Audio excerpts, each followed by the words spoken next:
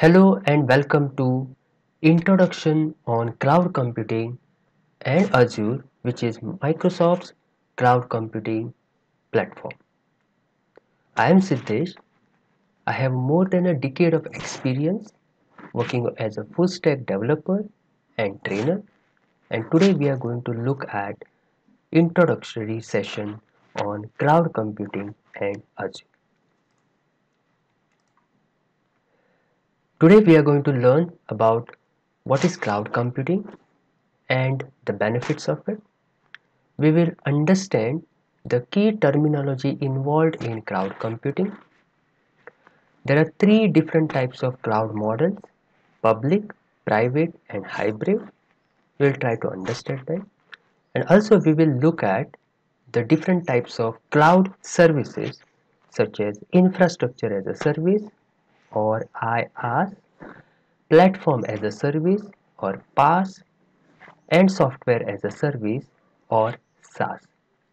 Finally, we will take a look at what is Azure and we will walk through Azure portal. Let's start with cloud computing. Cloud computing is the delivery of computing services, including servers, it could be Windows servers, Linux servers, storage, wherein you can store your data in files or databases. Networking allows us to securely connect our on-premise data center resources or services or applications.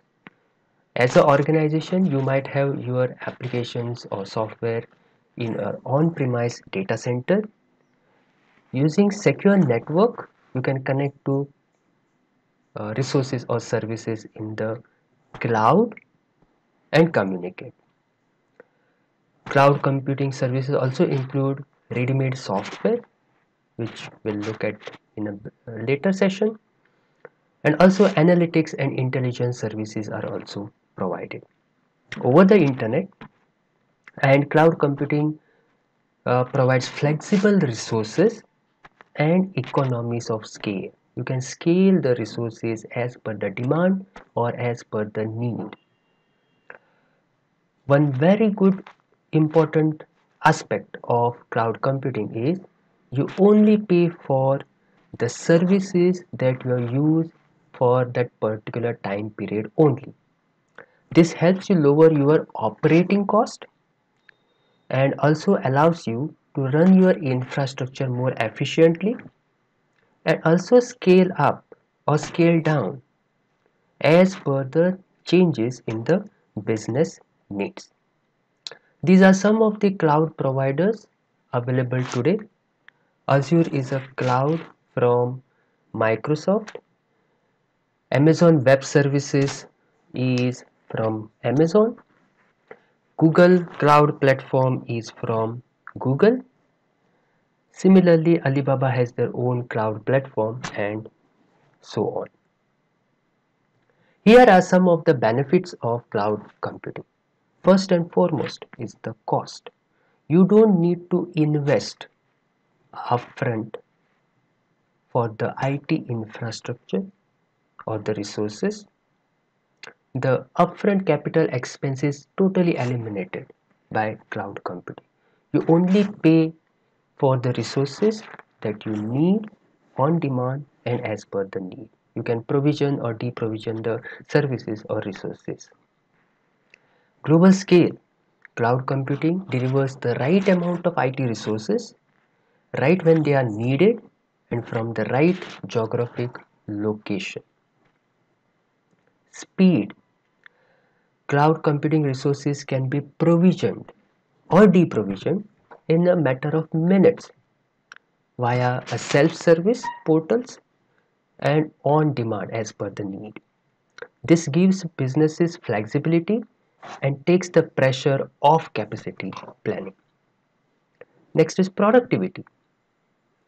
If you have your on-premise data center of your organization that requires hardware setup, procuring the hardware, software patching, and other time-consuming IT management tasks, Cloud computing removes the need for many of such tasks so that your IT team can focus on important business goals.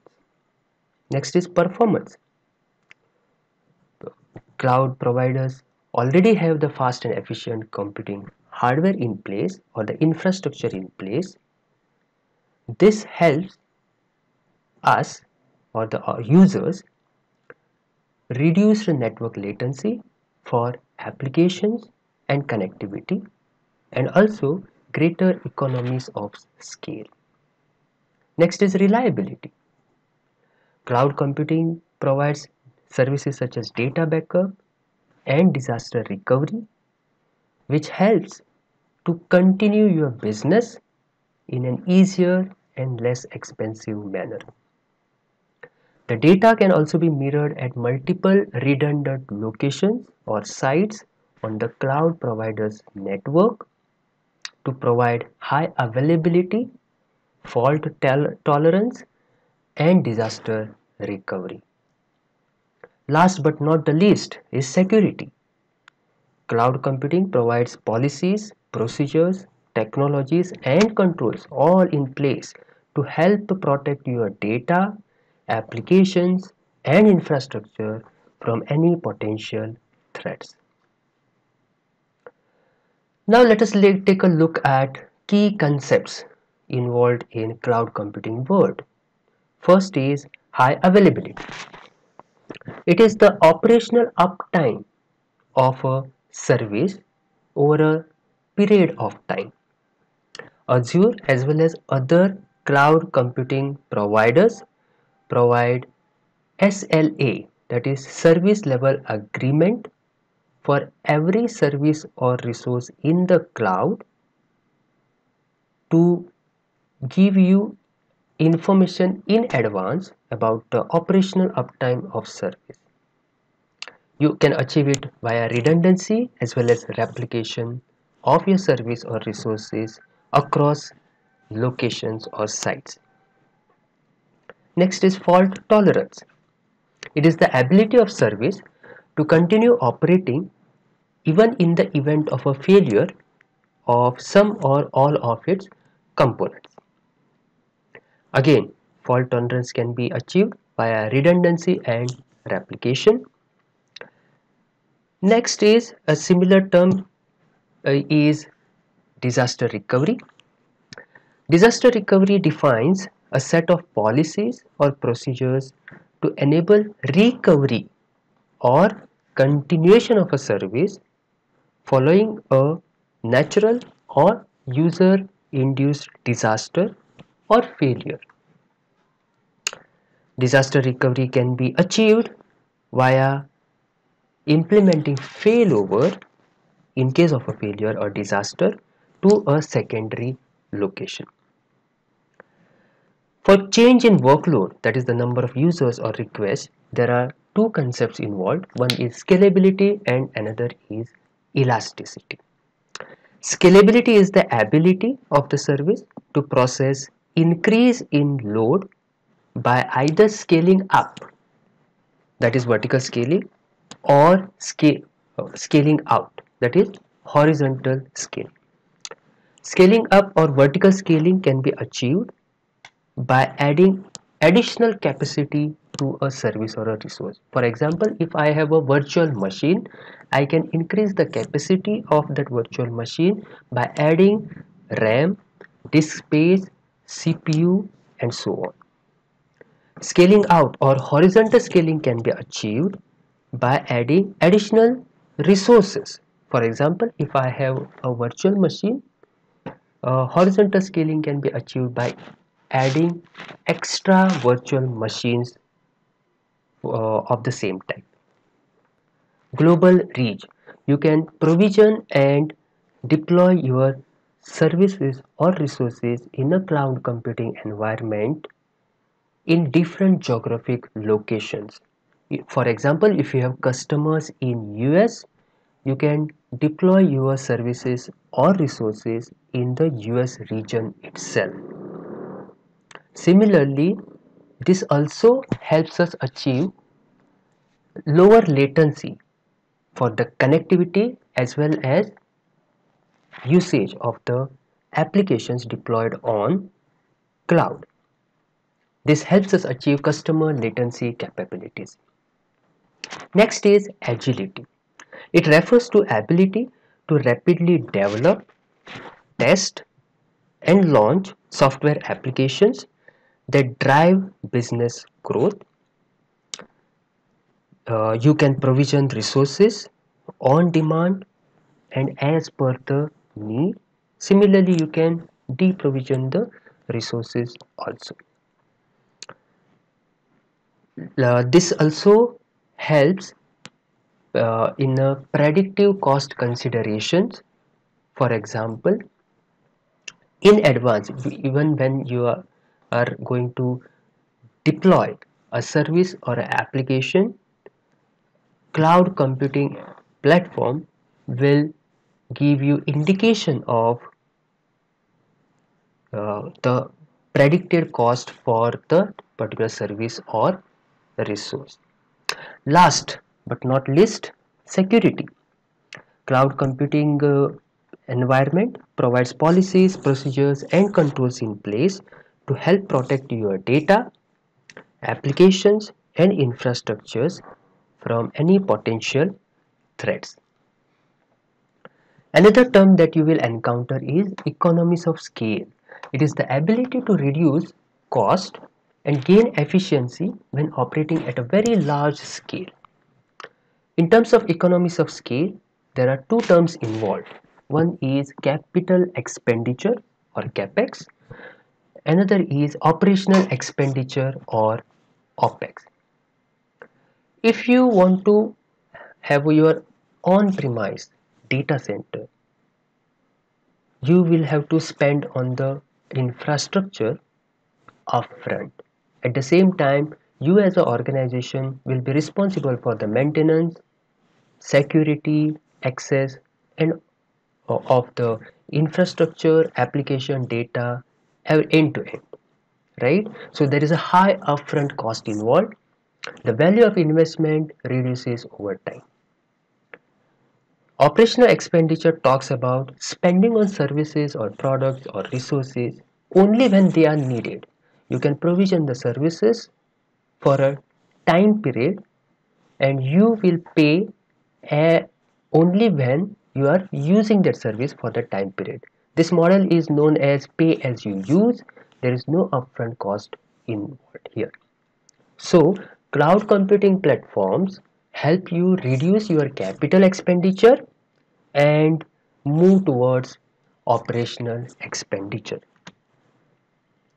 So, all cloud computing platforms are consumption based models. There is no upfront cost involved. No need to purchase, provision, or even manage and maintain the costly infrastructure in your on-premise data center. This gives you ability to pay for additional resources or scale as per your business need. You can also stop paying for the resources by deprovisioning them whenever they are no longer needed. Now let us take a look at different types of cloud models. First one is public cloud. It is owned by the cloud services or hosting provider. For example, Azure is a public cloud which is owned by Microsoft. It is not only owned, it is the responsibility of the hosting provider for the entire maintenance of the infrastructure. It provides resources and services to multiple organizations and users, and you can access it securely on network connection, typically over the internet. Next is private cloud. It is owned and operated by the organization that uses the cloud resources. So you will have your on-premise data center. So you can create your cloud environment in your own data center. You can also have a self-service access to the compute resources in that private cloud to your users within the organization. The organization is fully responsible for the maintenance and the operations of the services they provide. The third one is a combination of public and private cloud. It is known as hybrid cloud. It allows applications to run in the most appropriate location as per the need. For example, you might have a mainframe application which requires mainframe kind of infrastructure, in which scenario you will run it on your on-premise data center in your private cloud. And if it's a web application, internet facing web application running using latest technology, then you can easily deploy it on public cloud by making use of pay as you use model and saving on your capex. So it will depend on what kind of application and infrastructure you need.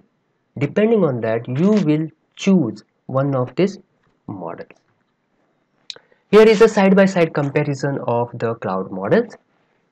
Public cloud, there is no capital expenditure upfront required, and even if you want to scale up, you can achieve it in a matter of minutes rather than spending too much cost as well as too much time in the procurement, installation and maintenance. Applications can be quickly provisioned whenever there is a need, business need, or deprovision whenever they are not required, and you only pay for what you use for that particular time period. Private cloud, organizations have complete control over the infrastructure, resources, and the organization is fully responsible for the maintenance and the operations of the services, including security. How hybrid cloud is the most flexible of the three, and organization can determine where to run their application as per the need of that application. Organizations have control over security, compliance, and also legal requirements. Now let us take a look at different types of cloud services. Here is a shared responsibility model which describes control that you as an organization have and what resources you can manage and what resources cloud provider can manage. The boxes in green will be managed by you as an organization, whereas boxes in blue will be managed by the cloud provider, and cloud provider will be fully responsible for it. On the leftmost side, we see on-premise data center, which is a private cloud in which organization will have to manage the compute, networking and storage resources, which is the complete IT hardware as well as infrastructure. Additionally, organization will also have control, full control over the resources plus the management, maintenance and so on of the operating system, patching, application deployment, data management, access control as well as security of the resources. In case of public cloud, we have three service models. First one is infrastructure as a service, in which the cloud provider will manage the underlying IT infrastructure, including compute, networking, and storage services. And you as an organization can create virtual machines, install the operating system as per the requirement, deploy your applications, manage your data, access, and security. As we move towards the right, another is platform as a service, in which in addition to the underlying IT infrastructure, the cloud provider will also manage the underlying virtual machine, operating system and the runtime that is required to run your application. So you as an organization can quickly deploy the applications and give to users for testing. As well as you have control over data, access and security of the data and the application itself. The rightmost side we have software as a service, in which except data and access, all other tasks will be performed or managed by the cloud provider itself. So as we move towards the right hand side, we see that organizations have less control over the resources or infrastructure. However, the advantage is that it has less capex or capital expenditure or the upfront investment that you need to make on the resources. Again, infrastructure as a service is the most basic cloud computing service. Here, organization is going to rent the servers, storage disk, drives, virtual machines, the network for access or communication, operating system from a cloud provider using a pay-as-you-go model. And under IaaS, you can provision and manage computing infrastructure instantly in a matter of minutes over the internet.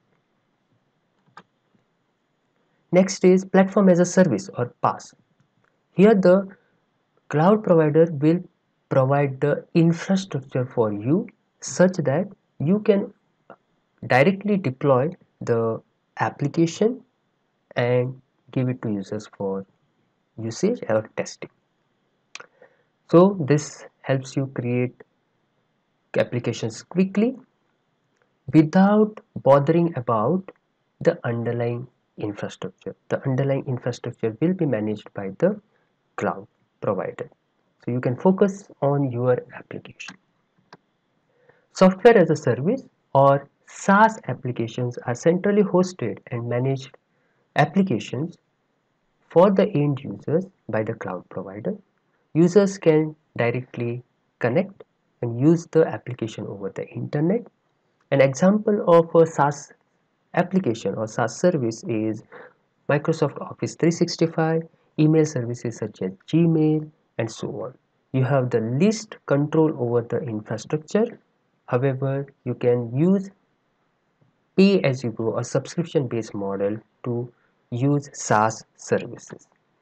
Here is a side by side comparison of all three cloud services.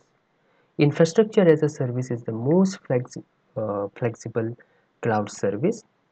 Here you can configure, manage, and you have control over the hardware for your application.